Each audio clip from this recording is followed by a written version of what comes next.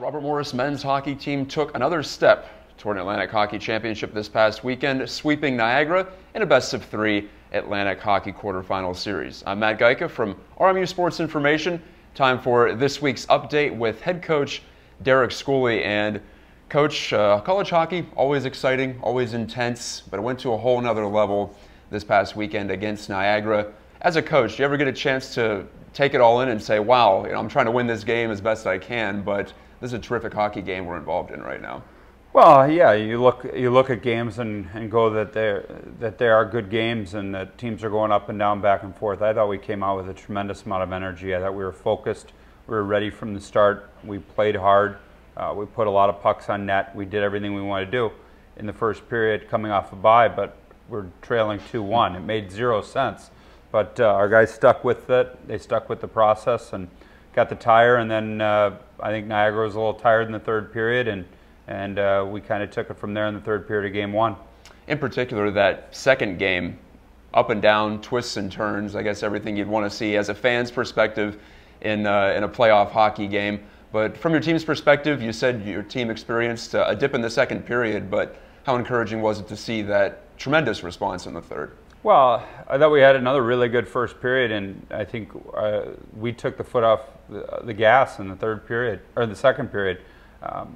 We thought we had a tired hockey team, a tired team that was done, and we let them back in the hockey game. And they're a proud hockey team. They're a well-coached hockey team, and they're a championship hockey team. They've been to the Atlantic Hockey Final Four 3 of the last 4 years now. So they came back strong, and they got us to amp our game back up. We got into intermission. We refocused, and we're ready to go, and had a really good third period with creating chances. I mean, I thought before we even scored the fifth one, I thought we had a couple of chances. It could have been a lot worse. I thought Tykerub was good in the nets both games, and we put a lot of pucks on net, and he forced them to make a lot of saves.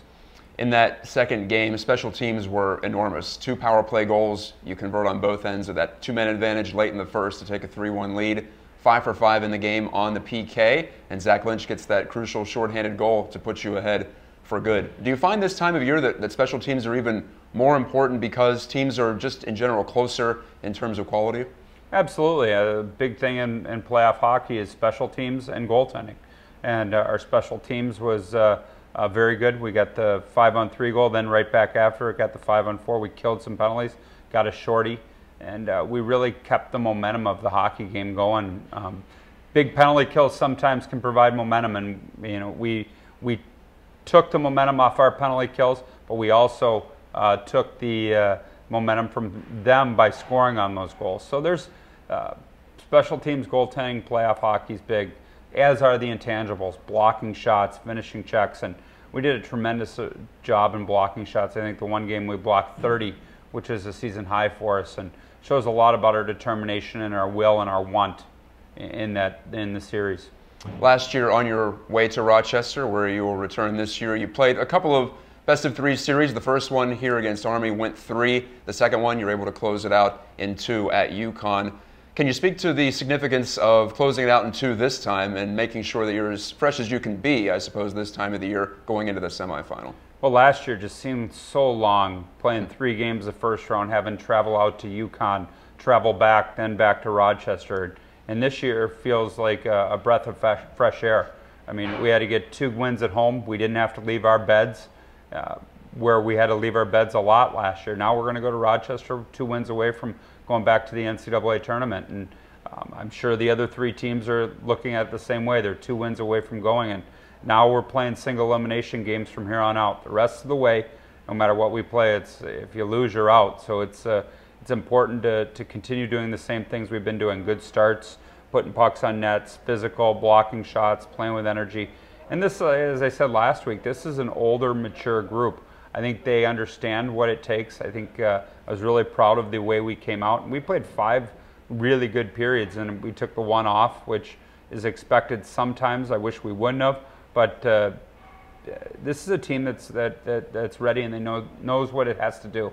The stakes couldn't be higher this weekend, folks. The Colonials will face their Keystone State rivals in Mercyhurst in the first semifinal at Blue Cross Arena in Rochester, New York. That'll be at 5 o'clock. Mercyhurst, a team you saw right at the end of the fall semester, a couple of games up in Erie, PA. You win 7-4 the first night in a pretty wild affair there, and then a 3-0 loss on Saturday. But I remember us talking after that game, and you said you liked a lot of what your team did there. So based on those games and what you know about Mercyhurst, what can we expect from Friday's contest? Well, they're a proud hockey team. They've been to the Atlantic Hockey Final Four numerous times. The one thing about this tournament is there's a lot of tradition of winning championships here.